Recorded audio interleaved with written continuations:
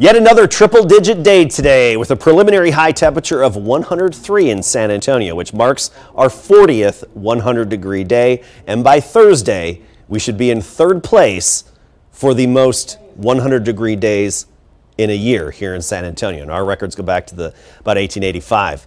Tonight, a noticeable breeze at least, southeasterly wind at 10 to 20 with some higher gusts this evening. That'll be through about midnight 1 a.m. and temperatures falling through the 90s then 80s. Starting Wednesday at 79 at 7 a.m. by noon 93, then a high temperature of 104. When you factor in a bit of humidity in the afternoon, that 104 will feel more like it's closer to 107 for a few hours in the afternoon. South-southeasterly wind at 10 to 15.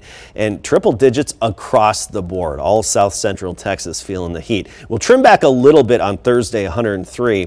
Then Friday through the weekend about 101 to 102. Nothing but sunshine.